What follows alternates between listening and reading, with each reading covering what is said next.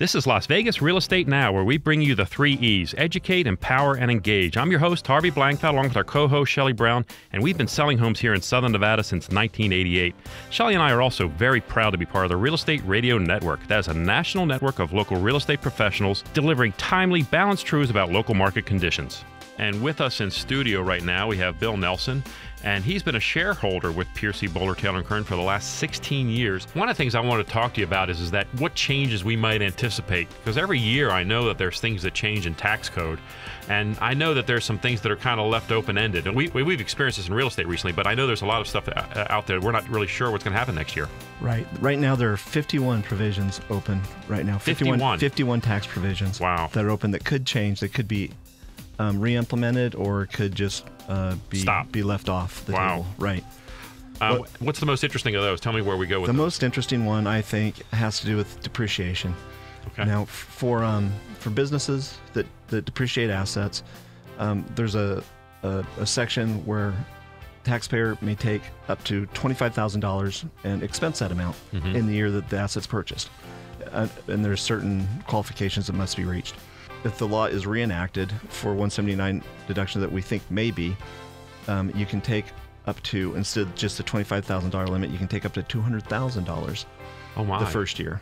So would that mean the whole asset if it was less than $200,000? I'm sorry, it's $500,000. $500,000? $500,000. So right, it'd be the whole asset. The IRS code defines, has definitions for years, how many years you can depreciate certain assets. Equipment would be 5-year assets. Furniture and fixtures, like your desks and things like that. So unlike at home, 7 years. Unlike at home when we take our sales tax off of our income to calculate our taxes, you're talking about a business that buys something that costs $250,000 or whatever. Right. They can't just write the whole thing off normally. Correct. But now with the new law, they may be able to do that. The law that may pass. Okay, right. so the IRS says what is a 5-year asset? Right, they define them. They define it. A few other things to keep your eye on is if your business has a payroll service, or if you don't have a payroll service, it's a really good time to go look for one, because the Affordable Care Act, the AKA Obamacare, right. The steep penalties are going to effect now. So you're so you want to make sure you're doing everything right. But there's a certain number of employees you have to have before that's implemented, right? Isn't it like, I think it's like at least 20 employees or something like that? Correct. And so if you do have a payroll, if you have a payroll service, they know how to do it. They know how to do it. So what about in Nevada here? We've got the commerce tax, and what's going on with that? We talked a lot about the commerce tax when we did our remote at Crave a few weeks ago.